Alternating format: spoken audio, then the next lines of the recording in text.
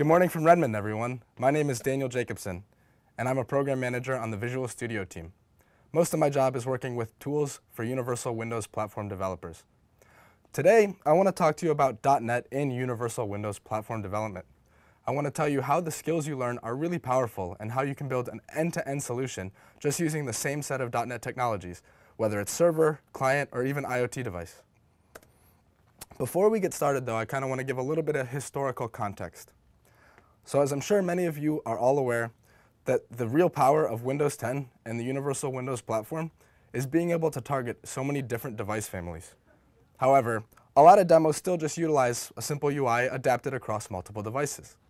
For this demonstration, I wanted to show two separate applications, one that's tailored specifically for the IoT device, and then another that's tailored for desktop and mobile. In addition, I want to take advantage of lots of different services that Microsoft has to offer that can really kind of power your Universal Windows Platform toolkit. But before we get into the actual application itself, I want to talk about .NET and the Universal Windows Platform and why it's really important to you.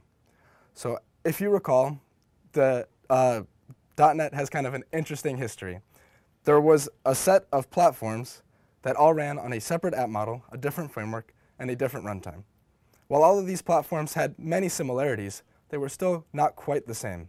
This made code reuse more difficult than it needed to be, and the skills you learned for one platform did not necessarily translate one-to-one to the next platform. So if you are an excellent WPF developer, for example, that may not mean you're the best Windows 8.1 developer. However, in 2015, we announced .NET Core, and .NET today is kind of evolving extremely rapidly. So you continue to have your traditional desktop .NET framework that powers Win32 applications such as WPF and WinForms. In addition, you have .NET Core, which is our more modular, cross-platform, open-source framework that powers modern application needs, such as the Universal Windows Platform, or ASP.NET Core.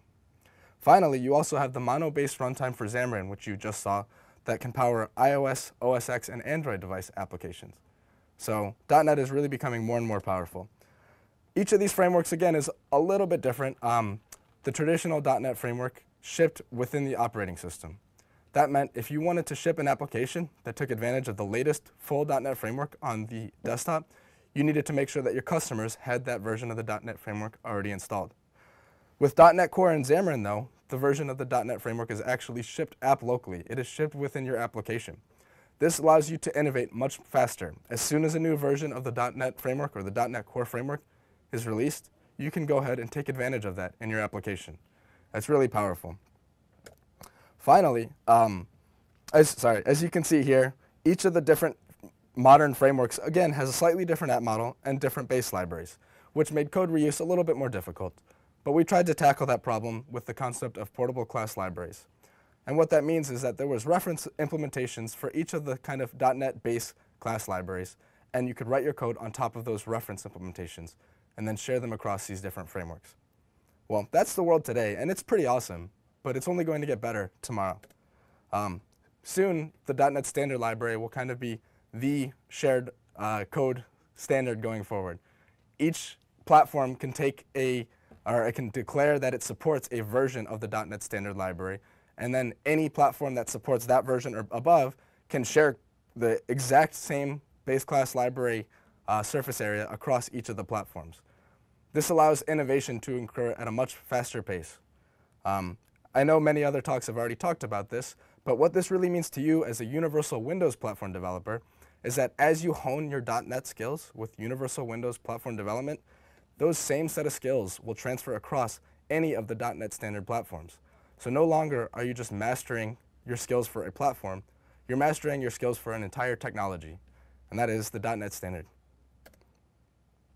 Reusing skill with the .NET Standard is going to be much better. You'll be able to master a single library, and as long as the platforms you're targeting implement those versions or that version of the .NET Standard, that code will reuse one-to-one. It's awesome. In addition, you'll have a big surface area to utilize for your .NET code. There will no longer be a small common denominator as it exists with portable class libraries. With portable class libraries, you can only reference the APIs that are available in each of the platforms that you set your portable class library to target. With .NET Standard, that is no longer the case. And finally, .NET Standard can grow without updating platforms. I mean, you can iterate on the .NET standard and change the version number, and existing platforms just don't have to update that they support that version until they're ready. So you can still share your code for those platforms, but you can continue to innovate faster. So finally, I want to actually get into .NET very specific features for Universal Windows Platform. The first one is, how is the .NET Core actually delivered with the Universal Windows Platform? I mentioned that .NET Core is a framework that is delivered as a part of your application itself. So with Universal Windows Platform, the .NET Core framework is delivered as a set of NuGet packages packaged within your application. What that means for you is if a new version of the .NET Core meta package is released, or even a pre-release version of a .NET Core library is released that maybe fixes a bug that you have or improves performance significantly, you can go ahead and actually manage your NuGet packages and reference those libraries directly. No longer do you need to wait for a full framework to be released and then all of your customers to install that full framework just to take advantage of the latest and greatest .NET technology. It's pretty awesome. The other technology that's really important with the Universal Windows Platform is .NET Native. .NET Native takes your MSIL binaries that are output from the C# compilation and compiles those further to native binaries. And what that means is you no longer have any just-in-time compilation at runtime. Everything is pre-compiled into your package. That means there's a much leaner runtime and startup is lightning fast. We've seen improvements between .NET Native compiled packages and non-.NET Native compiled packages of up to 60% faster startup. One example is that the Xbox dashboard starts up in about 300 milliseconds, and I'm sure many of you have witnessed kind of how big that application is. Finally, we've even heard quotes from customers. One customer said that it saved them 3 months of performance work that they traditionally would have had to do without .NET Native. It's really powerful. In addition to the lightning fast startup, these typically have a lower memory footprint too. On average, we see about 40% lower memory consumption from an application that is compiled with .NET Native compared to an MSIL application. One thing that's kind of unique about .NET Native is with the Universal Windows Platform, the store does the .NET Native compilation on your package. And the reason the store does this is just in case there were ever any security issues identified with the .NET Native compiler, we have a history of your package, MSIL binaries, that we can recompile and send an update to your customers to fix that without you having to resubmit your package. Now this hasn't happened yet and we don't expect it to, but we do have that freedom just in case. And as I mentioned, you have applocal.net, so you can really tailor your targets as you need to. Finally, with .NET Native, your workflow needs to adjust slightly from what you're traditionally used to. So when you build a debug package in Visual Studio, by default, you're building the MSIL binaries that are running against the core CLR. However, when you switch to a release build, you're actually compiling your application with .NET Native. What this means is you should test more regularly with release mode. It should no longer just be your go-to when you're ready to publish. And the reason this is important is .NET Native is still a new technology, and it's evolving very rapidly. It's already significantly better than it was when it was released not too long ago. But that doesn't mean you shouldn't continue to test .NET Native on a regular basis. I recommend about every 4 hours of development or so. The last thing you want to do is 3 months of development work and you're ready to publish, and then you test release mode, and all of a sudden it doesn't work, and you have 3 months of code to dig through to figure out what broke it. In addition, with the Universal Windows Platform, you could be targeting many different devices and many different device families. Before you ship any application, you should always ensure that you've tested your app on the devices that you expect your application to run on. So if you're shipping on an IoT, you should test your application on different IoT devices that you may expect your application to run on. Finally, when you're ready to submit the application into the store, you need to make sure that you upload the right package.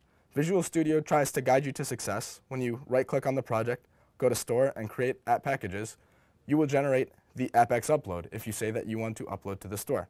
This is the only package that should ever be uploaded to the store, and this is the package that contains the MSIL binaries needed for the store to compile to .NET Native, as well as the store metadata needed for any sort of associating with your store information. So make sure you always upload the AppX upload. So that's the quick history of .NET and Universal Windows Platform development. A lot of that may have been review, but now I want to get into actually building an application. And not just a single application, but multiple applications. One for the desktop and mobile, one for the IoT device, an ASP.NET REST endpoint, as well as shared code across all of them. And the application idea kind of came to me when a friend approached me saying that they wanted to open up a small business, a small store. And they said, I really want this to be successful, so I want to go into this with the mind that I'm going to optimize on everything. And I want to be as efficient and as cheap as possible so that I don't go in the red very early on. So what they had in mind was they wanted to figure out how many people should be staffed at their store, in this case it's a coffee shop, at different times of the day and different days in the week.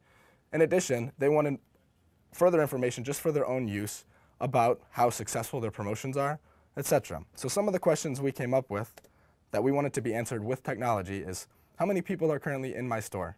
I want to know, all right, it's 2 p.m. on a Saturday. It should be busy right now, but there's only 4 people here. How can I get more people in? How can I tell when someone enters my store and I'm not around? Since it is going to be a small location, what if I'm in the back doing inventory and someone enters my store and I'm not there to greet them? Well, I want to be able to get a notification that someone has entered my store. Finally, I want to know how many people enter throughout the day and at different times throughout the day. I want to know, is 8 p.m. the busiest time of the day during the week, or is it sometime earlier?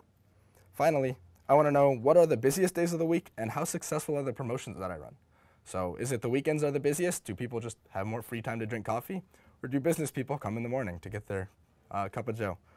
And in addition, if I track week over week how many customers are entering my store, I'll be able to determine if a promotion was successful. For example, say I run a 2-week promotion and I notice a huge spike in traffic for those 2 weeks.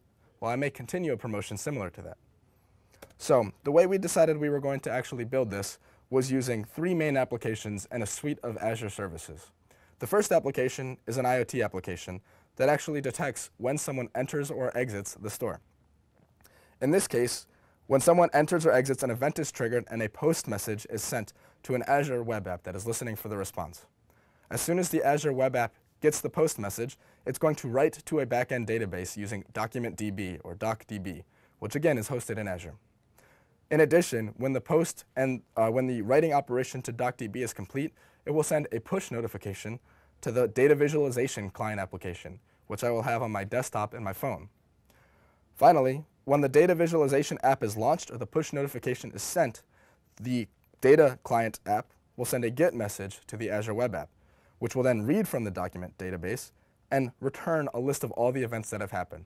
Then there will be some post-processing on the client to cut down on server costs and updating of the UI so that I can see, okay, this is what it looked like over the past 5 weeks, or this is how many people are in my store.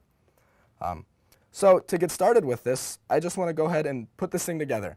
I think logically, and as we looked at this chart, we determined logically that the first application to build is the Azure web app. Both the IoT device sending the post message and the data visualization client app sending the GET message have a dependency on the Azure web app working properly. In addition, the Azure web app is the only one actually communicating to the database, so we can hook all of that up right away. Now this isn't an ASP.NET talk, so we're going to briefly cover what the Azure web app does, and then we're going to spend most of the time building the IoT application. So let's go ahead and get into Visual Studio. To get started, I already have a solution that is essentially blank with a portable class library. Inside of my portable class library is several object models that I'm going to use for both the IoT application, the ASP.NET application, and my data visualization client. Triggered event is the main object, which is essentially what happens when someone enters my store. Well, it only has 2 real properties: the event type, did someone enter or exit, and at what time did they enter or exit, so event time. These other models are used mostly to display to the UI and do data operations on the client application so that I can visualize them in a meaningful way. So we don't need to spend too much time on those. To get started with my ASP.NET application, I'm going to add a new project, go to ASP.NET Web Application, and call this Event API. I'm going to click OK. Select Web API, and I'm going to choose not to host in the cloud because that will prompt me to create a new app service. I already have an existing app service that I want to publish to. So let me select OK. And as this is creating, let's take a look at my Azure Resource Group, just to show you all the services we've created. So I've created a Shop Analytics demo Azure Resource Group that contains all of the services I want to take advantage of, which includes my document database,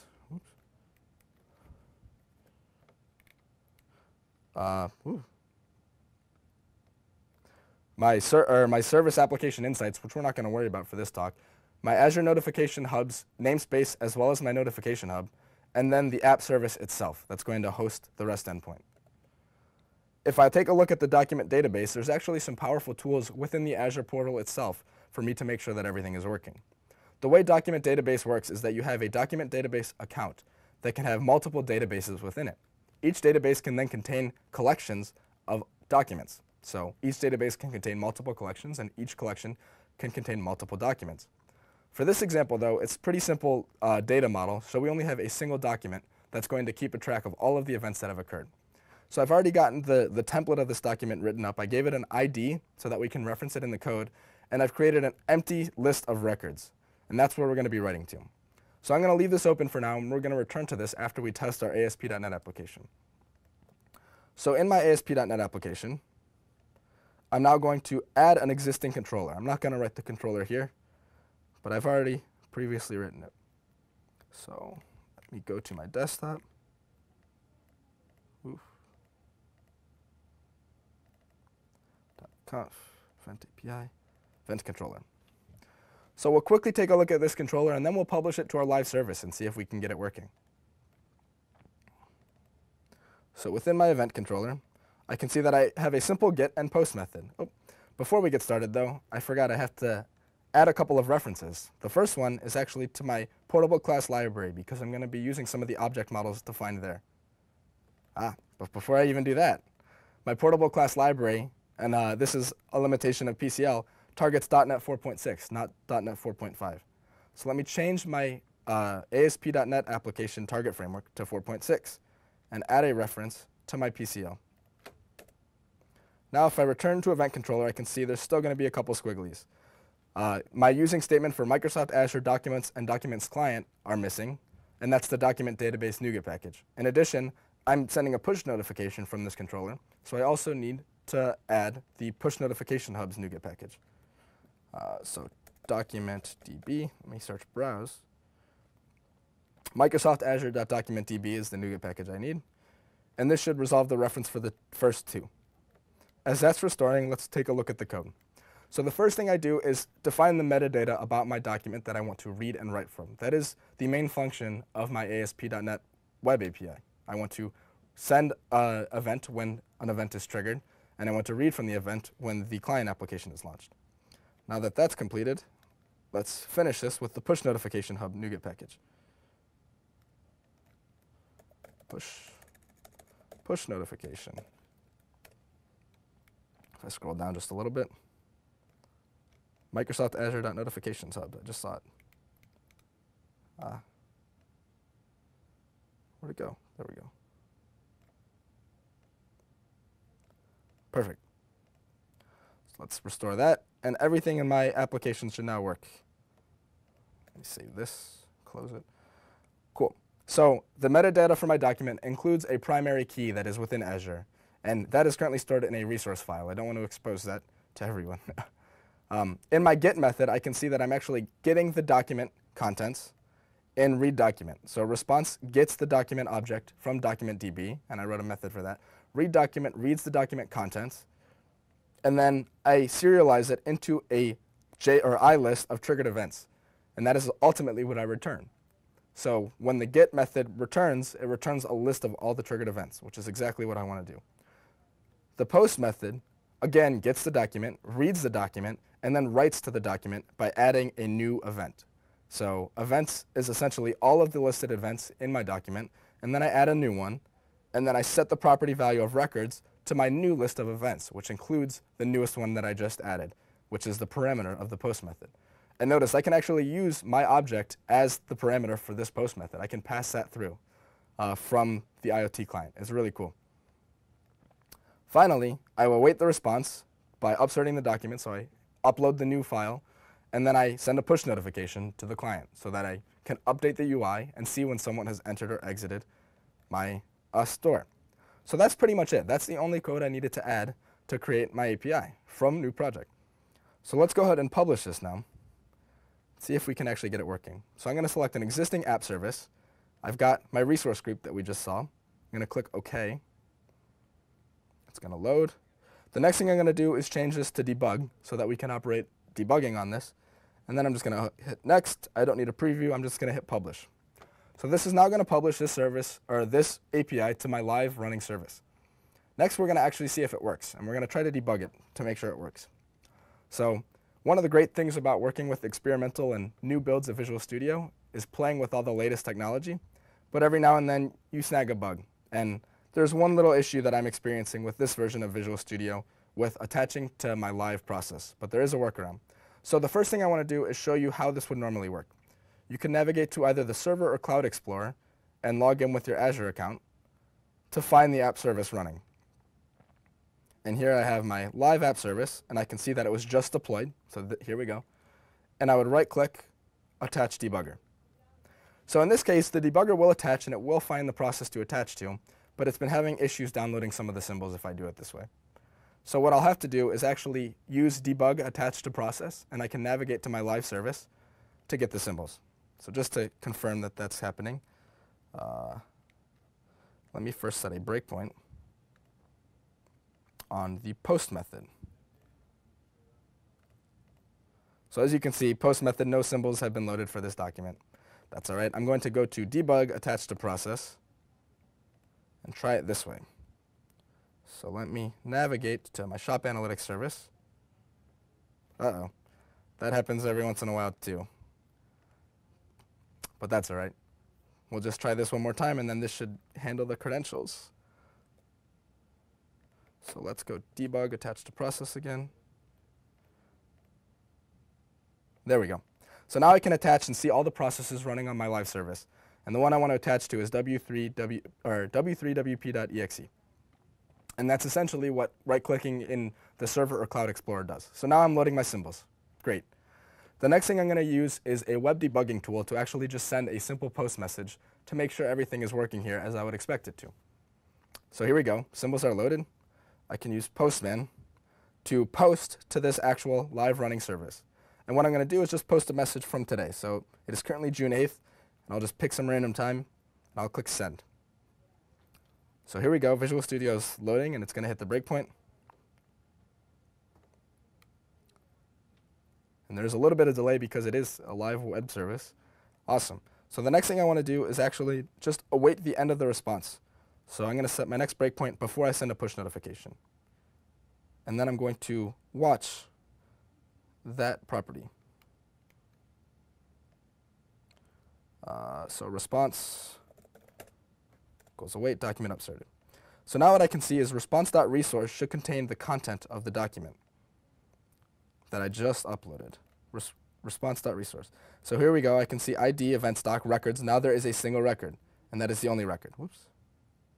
So there's the JSON that should have been uploaded to my document, minus the stuff at the end. That's just the DocDB API information. So now what I can actually do is take a look at my document DB document in Azure Portal. So let me refresh the Document Explorer and open up my document, and there you have it. So I can see that my post method is actually working properly. Awesome. So now that the web application is ready to go, I guess I can go ahead and continue execution of this method, and I'll actually leave the debugger attached for now. So as you can see, I get a push notification because this device is already registered. So the next thing I want to do is open up Visual Studio 15 Preview 3. And here we're going to build the IoT application. So I'm going to open up the existing solution on my desktop.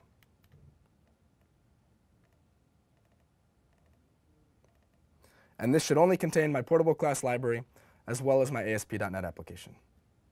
Perfect. The next step is to add a new Universal Windows Platform project to this solution. So I'm going to start from blank app, and I will call this IoT Client. So as soon as I try to create this new project, I am prompted with a dialog to select my minimum version and my target version.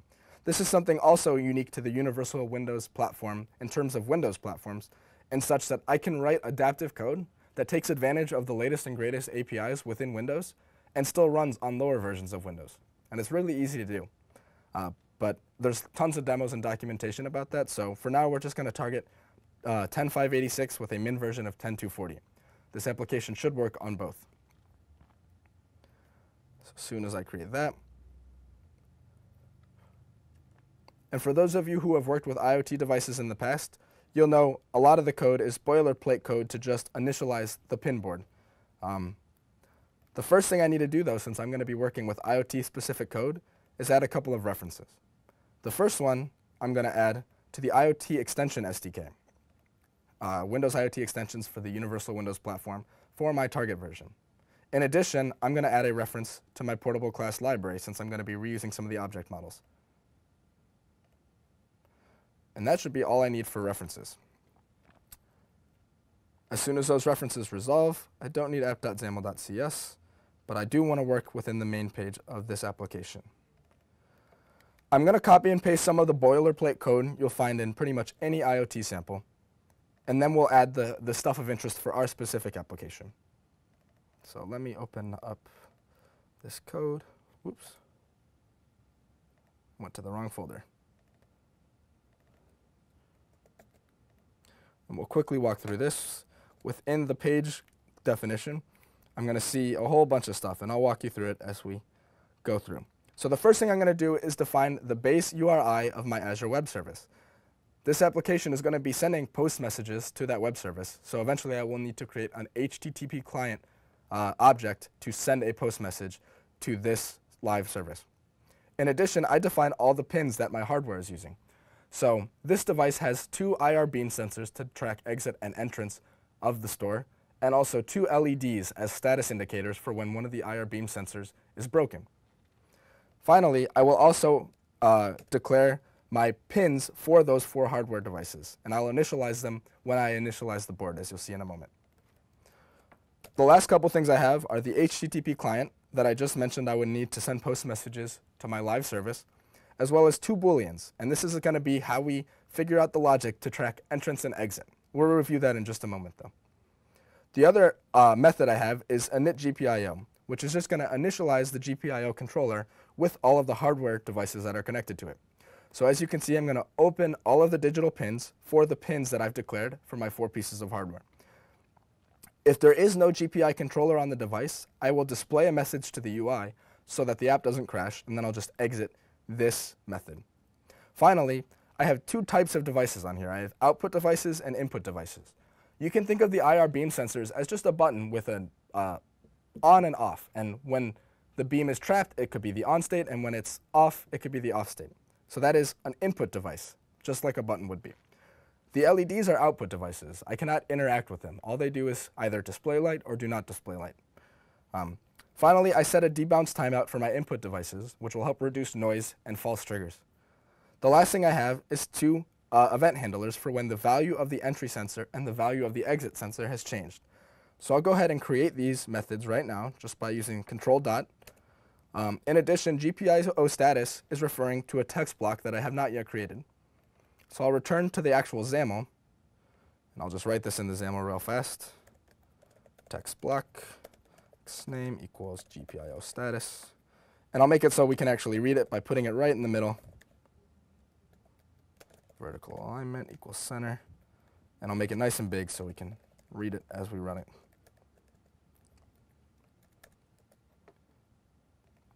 Let's return to the business logic. GPIO status is now resolved, and everything should compile. Before I run this, though, I want to do 2 other small things. I want to actually create my HTTP client object in the main page constructor. So let me navigate to the main page constructor. Client equals new HTTP client, and then base address equals new URI, base URI. Oops, base URI. This is my actual string. And that will create my new HTTP client that I can then send a post message to later. In addition, I actually need to initialize the GPIO pin board by executing the method that I copied in here. So now the next thing I want to do is figure out how is this all going to work. So I'm actually just going to run this and make sure all of my devices are working properly and place a breakpoint when the value is changed on either one of these devices. So to deploy this application, I'm going to set it as my startup project, change it to ARM since I'm running on a Raspberry Pi 2, and then select remote machine. I've already written down the IP address, so hopefully this will work. So the very first time you deploy to a Raspberry Pi 2, It takes a little bit, but that's understandable since you're working with a $30 computer. So as this is sending over the application, let's take a look at what exactly it's going to do. So I've drawn a little map of how this device works. I have two entry sensors, or a single entry sensor and reader, or light and reader, and then a single exit infrared light and sensor. What's going to happen is someone is going to walk through my door and trigger the entry sensor first when they're coming into my store. At that point, I'm going to set the Boolean value for enter to true. Exit will still be false. No event has happened yet because only one of the sensors has been triggered. They haven't fully entered my store yet. As they continue to walk through, they will next trigger the exit sensor, and then I will set my Boolean value for exit to true. Or what I could do instead is trigger the event because I know enter is already true and exit sensor was just triggered. So at that point, I will trigger an event with the parameter saying, this is true, someone just entered my store, they did not exit my store, and then I'll reset the state. So I'll return both Boolean values to false. And this is the simplest way to do it, but what we'll do here is see if this is finished deploying. It's finishing up. Here we go, perfect. And can my minion switch the screen?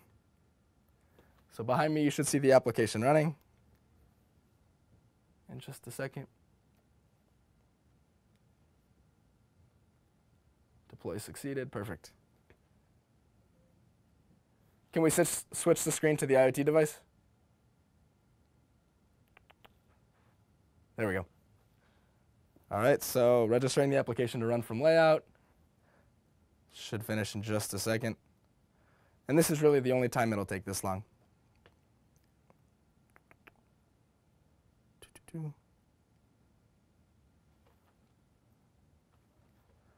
We will give it just a sec.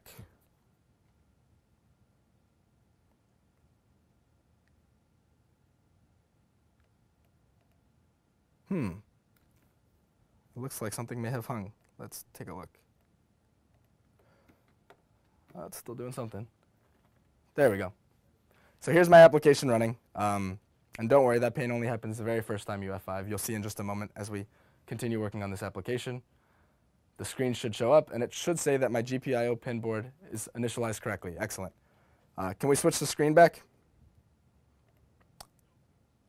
So as I'm debugging this, I'm actually going to trigger these sensors. So the first thing I'm going to do is wave my hand across this. Is the screen switched back to the PC? There we go.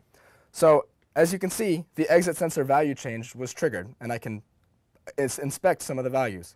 So the value of interest and the value of how I'm going to compute these operations is in the arguments. As you can see, edge is falling edge. And what that means is when args.edge is falling edge, that means the beam is broken. When the beam is unbroken, this will change to rising edge.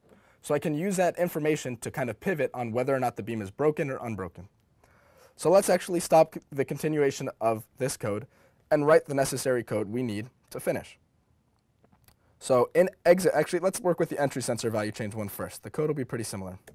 So first thing we want to do is check, is the beam broken or unbroken? So edge dot toString dot equals falling edge. Let me make sure this is right.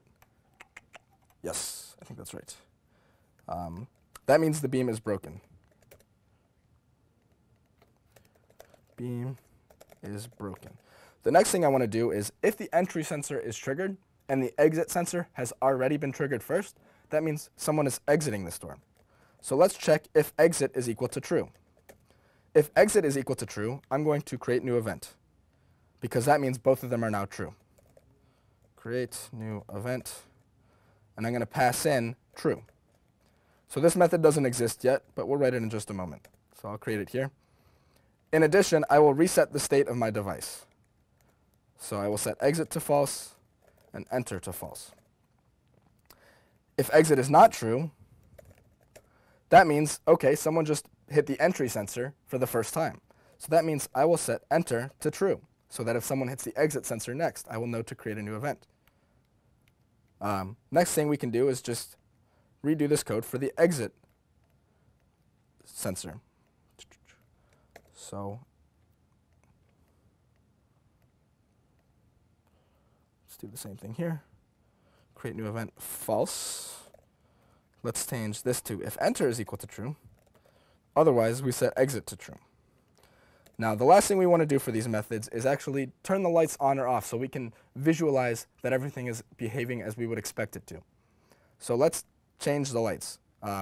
So if it's equal to falling edge, we want to turn the light on regardless. So what did I call these? I call it entry light and exit light. So in this case, I'm doing exit sensor, so I'll call it exit light dot write GPIO pin value dot low. This will turn the light on. Otherwise, I will write the same thing in an else method here, telling it to write high. And I will do the same thing for this method. If the beam is broken, before we even check anything, let's turn the light on, but let's make sure we turn the right light on. Enter light. Oops, entry light, my bad.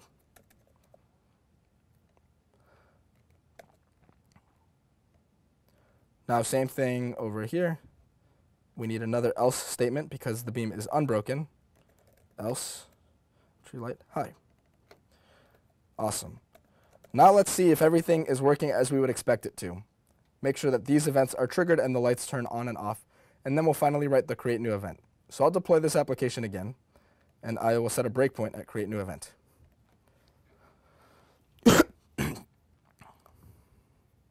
As you can see, the deploy has started, and it should be significantly faster this time around.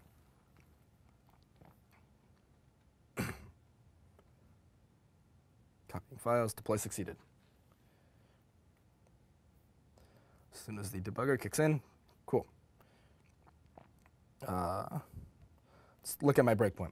So this should only be triggered after I trigger both of these sensors. So let's just trigger the first one and make sure we do not hit the breakpoint. And as you can see, the red light turns on. So no breakpoint has been hit and the red light turns on. Now let's trigger the other sensor and see if the breakpoint gets hit. The yellow light turns on and my breakpoint is hit. Both of those were triggered. I can actually see if that was an exit or an entry just by inspecting the Boolean value v. So in that case, that was an entrance event. So this is the direction of my doorway going into the store. If they were to come the other way, it should be an exit event. Excellent. So now that we have all of the hardware working the way we would expect it to, and we're creating a new event, we can actually post this new event to the Azure API. So what we're going to do now is actually create an HTTP content to send with our HTTP client. But before we do that, I'm getting ahead of myself. Let's actually create the new event. Triggered event, and this is where I need my PCL, E equals new triggered event. E.event time is going to be right now, because as soon as this event is triggered, that's when we want to record the event happening. And E.event type is going to be set to V, whatever event type it is. The next thing I want to do is create the HTTP content to send to my Azure endpoint. So I'll call this content post because it's the content I'm going to post. And I'll create new string content. First thing I want to do is actually send the content. So string content is going to be the serialization of my application, or of my object, sorry. JSON convert. Let me use studentstuff.json.serialize object E. Let me create a new line so you can see. Next thing I need is the encoding, system.text.encoding.utf8. And finally, I need the media type. And in this case, we're sending JSON, so it has to be a JSON message. Application.json. Oops, not .json, /JSON. Finally, let's actually send the content now that we've got the content created. HTTP response message equals await client.post async. Now I need to actually write in the string request URI. So my base URI is simply, if we take a look, shopanalyticsservice.azurewebsites.net. I do not have any of the API information. So if you recall, when we did Postman, I actually have to append API/event to the end of that. So that's what I'm going to do here. API event. And then content post is the content to post. So, whoops, I need to make this an asynchronous method because it's going to asynchronously create a new event. Cool. And that should all work now. Yep. Now let's test it. So let's place a breakpoint at the end of this and make sure that the message we are getting back is the message we would expect to get back.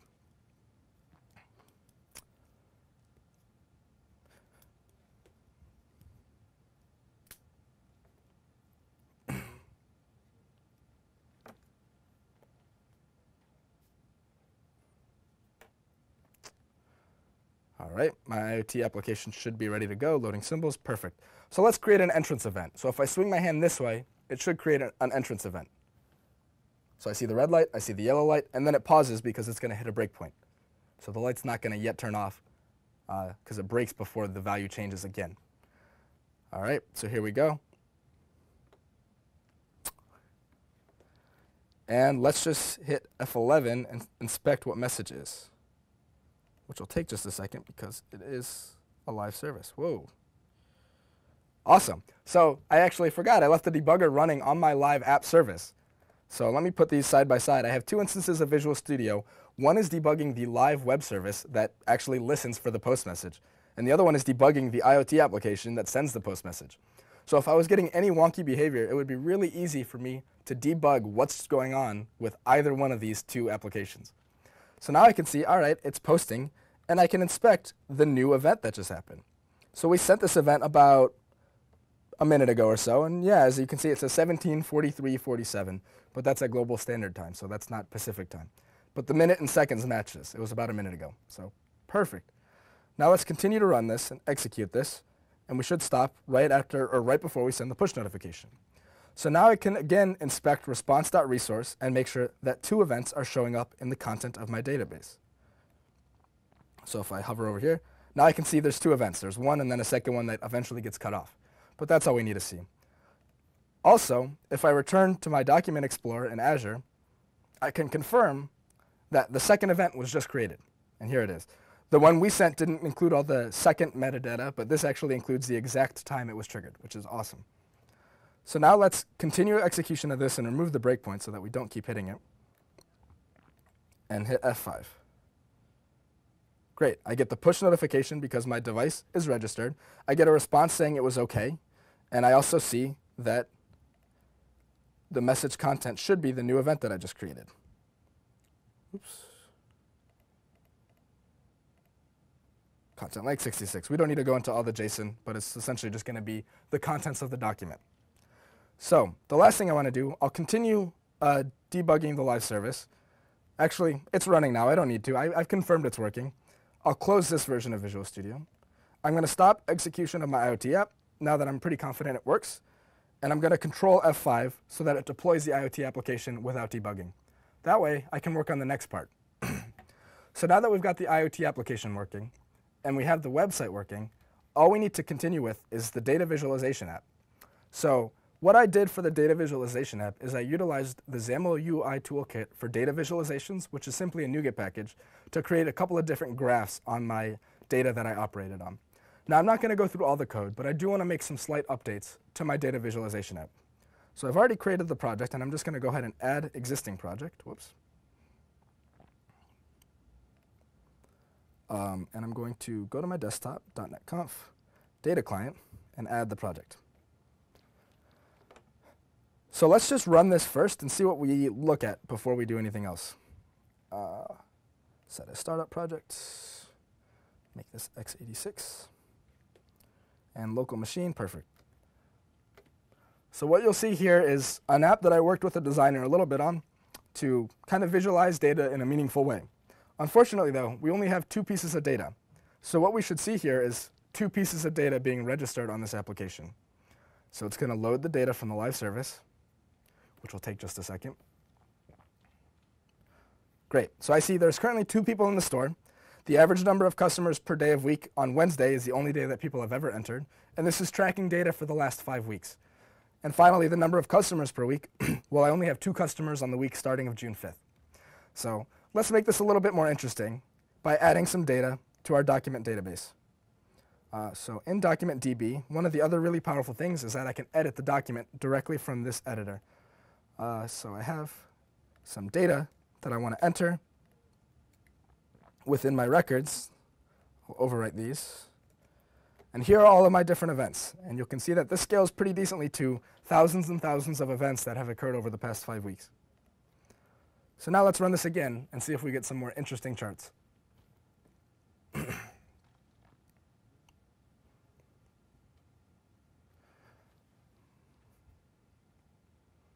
Great. Now I see some real meaningful data. Yesterday I can see the busiest time of day was 3 p.m. That's reasonable. I can see how many people have occurred over the last, or how many people have entered my store over the last 5 weeks. And it's encouraging that 5/15 is the busiest because that's when we were running a promotion. And I can also see what's the busiest day of the week. Now, what's also really cool is because of the push notification, all of this will update as soon as I trigger an event with some slight delay. But let's go ahead and try it out. So I'll do an entry event by swinging my hand through. And this should send a message to the endpoint and then increment the current people in store to 9. It also says this has now been refreshed as of right now. And I could do the same for exit, and now the current people in store should trigger to 8. And it's pretty quick. So this is live data. As soon as someone enters or exits the event, I can see exactly what's happening. So the one thing I want to update to here is the header. Everything looks okay, but the header's not too great. So what I'm going to use is a tool called XAML Edit and Continue that will be coming with Visual Studio 15. So the first thing I can do is add this overlay bar for XAML UI debugging to figure out exactly where these items exist. So I can see this is my document outline with the exact text block I want to modify. Not only that, but I can edit it directly in the document. So really all I want to do is make it a little bit bigger. Let's try 30. So here's my continuously running application. Let me go ahead and get rid of that for now. And I can see that it updated right away. I can see that this is now 30.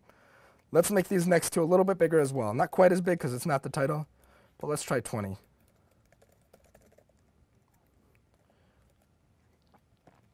Great. So now I can see my header looks much better. The app is looking pretty decent. I think that's all I need to do right now. So the last thing I mentioned, let me go ahead and stop this real quick, is that I want this to look good on phones too. Now, I'm running on a laptop, so the emulator takes a little bit of time, so I'm just going to demonstrate using my local PC by adjusting the width of my application. Not only does this look better on phone, but it looks better on PC when I make the application not very wide.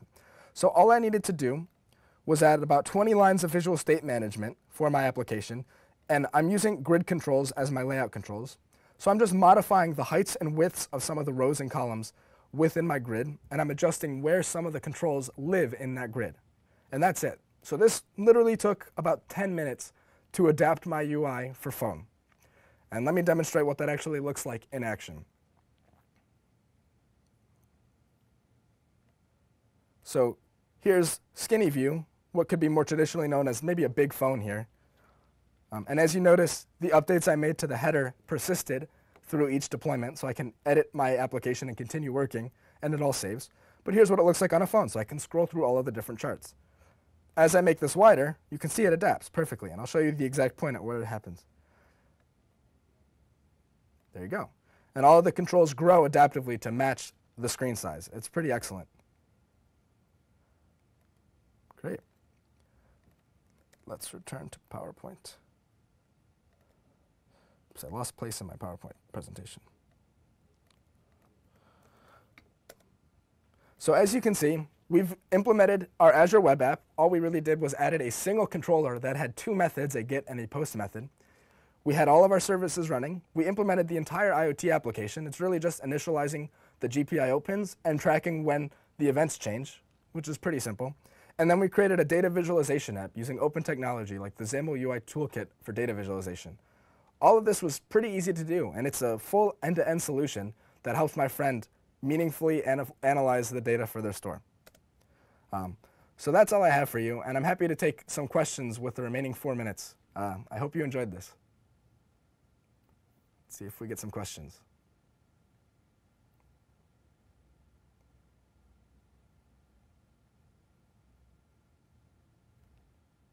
No questions so far, all right. Well, if you do have any questions about this, I will be open sourcing it as soon as we're ready. It should be a couple of weeks. I'll make sure to update the video with the link to the repo, and you should be able to download all this code and try it out for yourself. I'll also include an instructional document to register for the Azure services that you will need for this demonstration. If you have any questions in the future, you can reach me at pm@mike on Twitter or dejacko@microsoft.com. Thank you.